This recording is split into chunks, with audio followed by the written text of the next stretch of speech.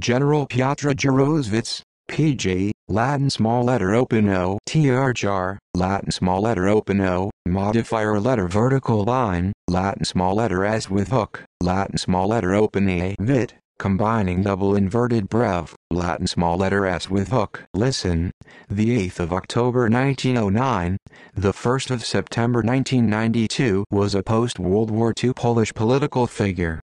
He served as the Prime Minister of Poland between 1970 and 1980. After he was forced out of office, he lived quietly in a suburb of Warsaw until his brutal 1992 murder, which was finally solved in 2018. Life and career. Jaroszewicz was born on the 8th of October 1909 in Nieswiec, in the Minsk Governorate of the Russian Empire, present-day Belarus. After finishing the secondary school in Jaslo, he started working as a teacher and headmaster in Garwolin. After the outbreak of World War II and the Nazi-Soviet alliance established by the Molotov-Ribbentrop Pact, he moved to Soviet-occupied zone of Poland. It has been claimed that he was a headmaster in Pinsk Gymnasia. However, on the 10th of July 1940 he was deported to Slobodka, Krasnoborsky region, Arkhangelsk, from Stolen together with his first wife Okazana Grigorievna, born in Solovkalo 1914, and daughter Alila, born 1940. In 1943 he joined the First Polish Army of General Zygmunt Berling. The following year he joined the Polish Workers' Party and was promoted to deputy political commander of the First Army. After the war he became the Deputy Minister of Defense, 1945-1950. Since 1956 he was the Polish ambassador to Comcon. At the same time between 1952 and 1970 he served as a Deputy Prime Minister of Poland and briefly, 1954-1956, as the Minister of Mining Industry. Jaroszewicz was a member of the Central Committee of the Polish United Workers' Party since its creation in 1948, and since 1964 he was also a member of the Political Bureau. From December 1970 until February 1980 he was the Prime Minister of Poland.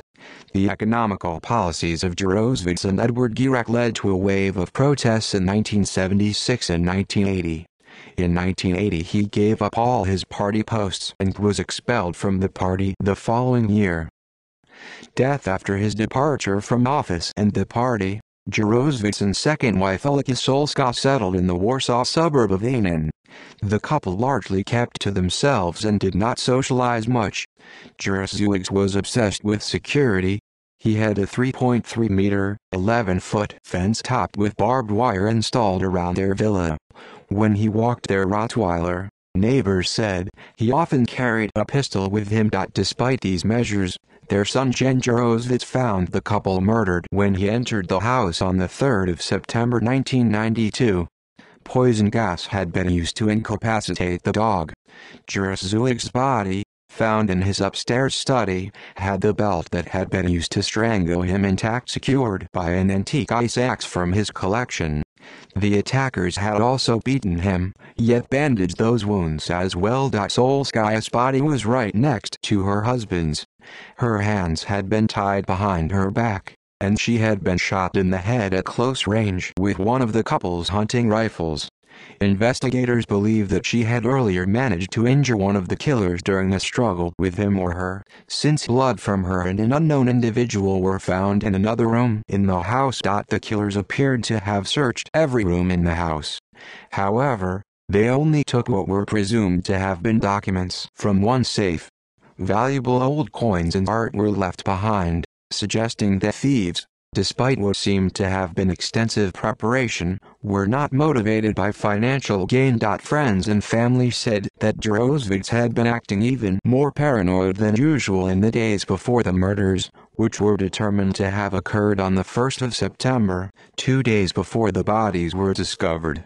The killings received wide media attention in Poland, due both to Jaroszewicz's past leadership and the brutality of the crime, which had not been seen since World War II. In the absence of solid leads, theories circulated that the killers had been looking for information with which to blackmail Solidarity leaders, or victims of the communist regime looking for revenge and/or evidence of past crimes. The three killers of Jaroszewicz and his wife were caught in March 2018. They were members of a gang which committed several robberies in villas within the area. See also: List of Prime Ministers of Poland. List of unsolved murders. References. External links. Media related to Piotr Jaroszewicz at Wikimedia Commons. Piotr Jaroszewicz at Find a Grave.